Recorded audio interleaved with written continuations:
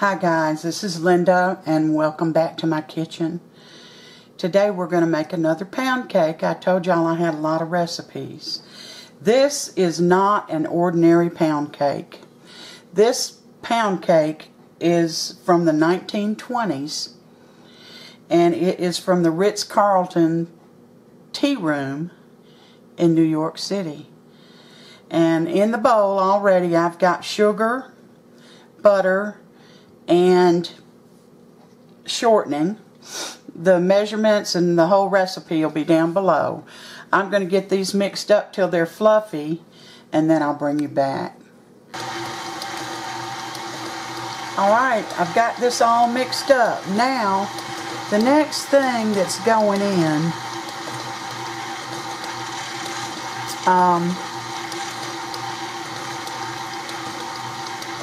is 5 eggs. And you add them one at a time. I'm going to turn this up a hair. When one gets beaten in there, you add the next one.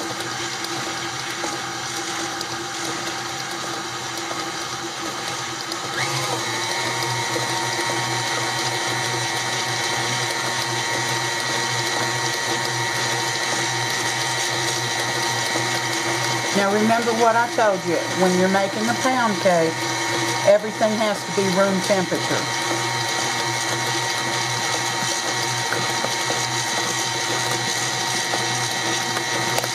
Uh-oh, 2 slipped in. But I'll bring you back when I get through with the eggs. Alright, the next thing that's going in is this flour, and it's sifted. And also in here is salt and baking powder. And it's going to alternate with 1 cup of whole milk.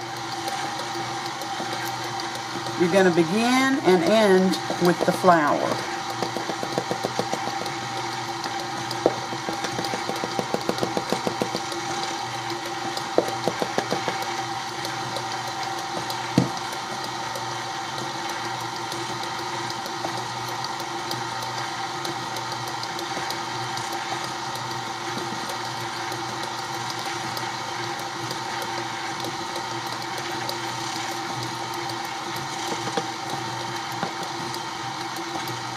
I always manage to make a mess. I'm going to turn that up a little bit.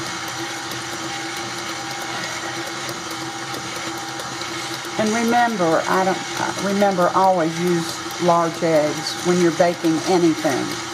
Large or extra large. Don't use medium, don't use small.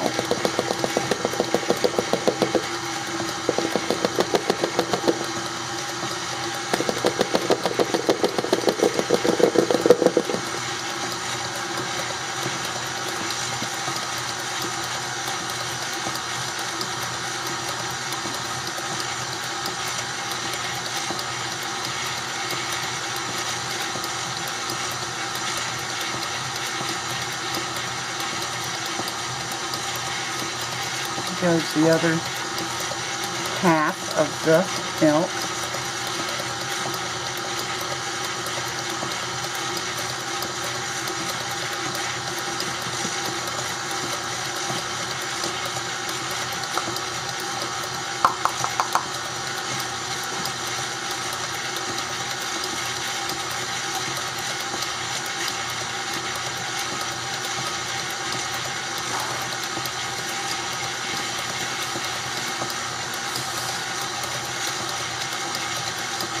And this is the last of the flour going in.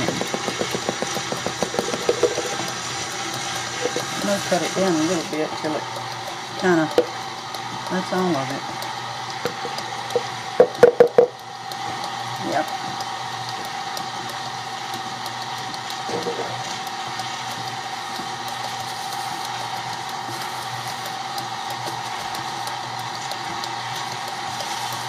Now,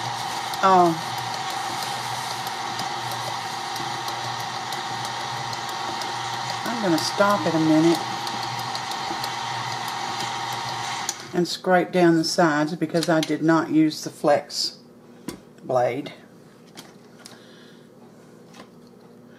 I don't like to use it when I don't know how heavy the batter's going to be. So we're just going to scrape this down. This is not just there's no flavorings, extracts going in this. This is a lemon pound cake. Preheat your oven, if I didn't tell you, to 350 degrees.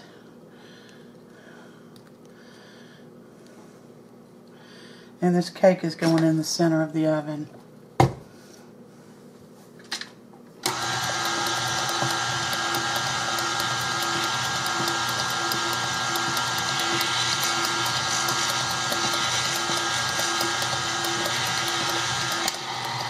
Alright, now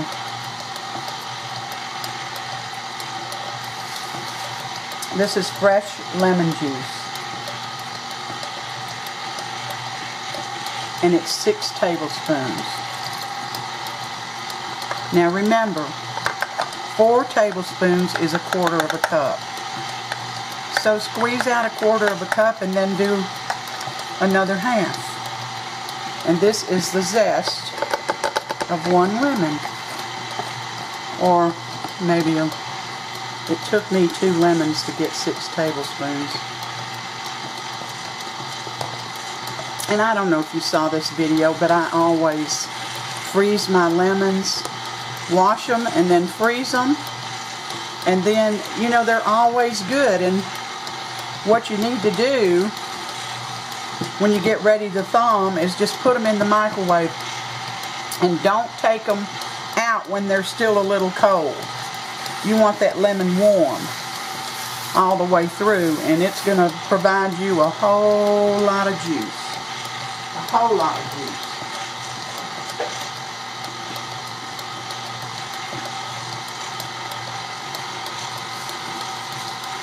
And I am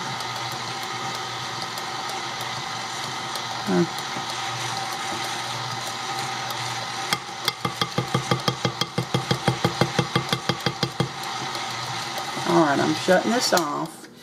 And I bought this new Nordic Bundt pan. I'm so excited about it. It's one of those swirl Bundt pans. Can you all see?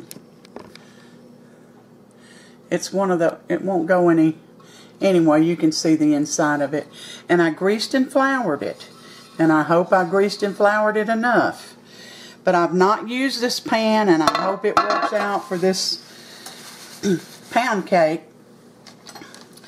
And the directions for this pound cake, I'm not certain. It says bake 55 minutes. But it also states that you can bake 2 loaf pans or 1 Bundt pan full. So I chose to use the Bundt pan. And I'm not sure if the timing will be the same, but we'll find out. I'll keep an eye on it and keep it tested. And I'm just going to go ahead and pour it in the Bundt pan. I don't think you need to watch me do that. So I'll bring you back when I get it out of the oven. Be sure and tap it a couple of times to get some of the air bubbles out of it. And we'll be back. Alright guys, we're back. This is the cake.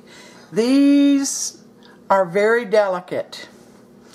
The cake came out of the pan beautifully.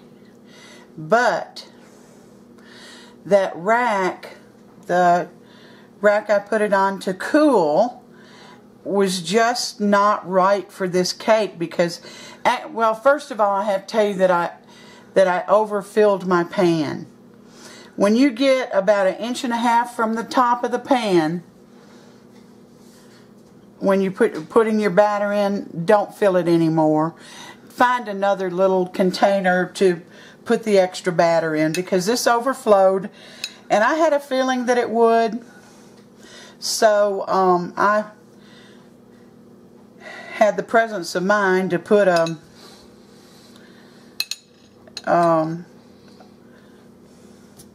pan under it, a baking pan.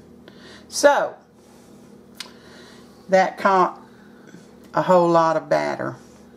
But anyway, it took this full, I guess the directions must be for 2 loaf pans, because it took this 65 minutes to bake. And I tested it. I tested it at 55. I tested it at 50, 55, 60, 65, and that's what it took. So we're going to cut it now and get Sam a little piece, and he's going to tell us. I had never seen a cake, you know, with all those spirals there. Well, that's the pan that I put it in. Yeah, that's neat. It is, isn't it? Mm-hmm. You know I love pound cake. I know you do. This is... I got my coffee right here. Good. This is a lemon pound cake.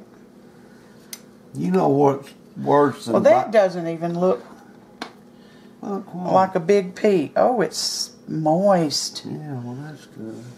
You know what's worse than biting down on an apple and finding a worm in it? No. Biting down on one and finding a half a worm. That's pretty bad. Well, guys, this is that cake. It's got a lot of crunch to it. It's very moist inside. And it's a vintage recipe from the 1920s. So, let's see what Sam thinks. Oh, I didn't give you a fork. Let me have a fork.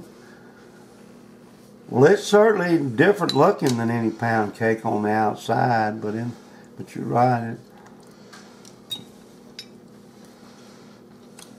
Very good. Lighter than most pound cakes. You can taste the lemon zest. Just a very slight lemon taste. Very light lemon taste. Not overpowering. Very good. You've got the crunchiness on the outside. I like that. Well, is it dry or? No, it's very moist. It's fine. Good. Very good. Yeah. Glad to hear it. Yeah. Alright, guys, you heard it from my master tester. Give this cake a try. I haven't tried it, but, you know, I do trust Sam's opinion. And get back with me and let me know. You know, it isn't often that you find vintage recipes from a famous hotel. So give it a try. Thank you for spending part of your day with me. I appreciate it. Give me a thumbs up and please subscribe if you haven't. Until next time, you take care.